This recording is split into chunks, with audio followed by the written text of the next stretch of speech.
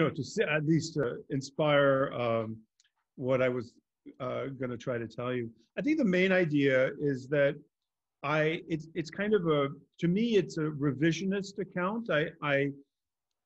As I was living through the 90s and doing field work in Africa and researching this book, I was always struck by the fact that both on the left ideologically and on the right, structural adjustment reforms and the intervention of the World Bank and the IMF in Africa was viewed as, a kind of revolutionary anti-status quo set of reforms. And my revisionist argument is basically that the structural adjustment was designed to preserve the status quo and to preserve the sort of post-colonial,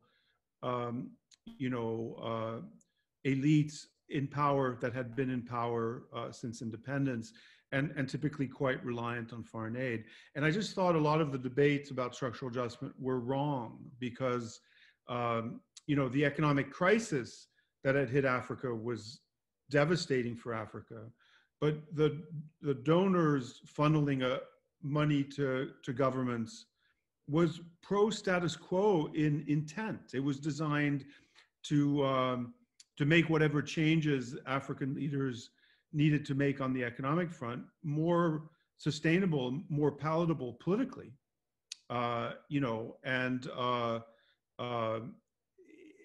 to a large extent, it was successful because, we still see there's still a number of leaders in power today in Africa who were in power in 1979, or at least in the 80s. And as recently as a decade ago, a lot of those leaders were still in power, right? A lot of those governments were still in power. So in that sense, I did want to argue that to show that this was not a kind of anti-status quo revolutionary, really discontinuous program on the part of the international donors.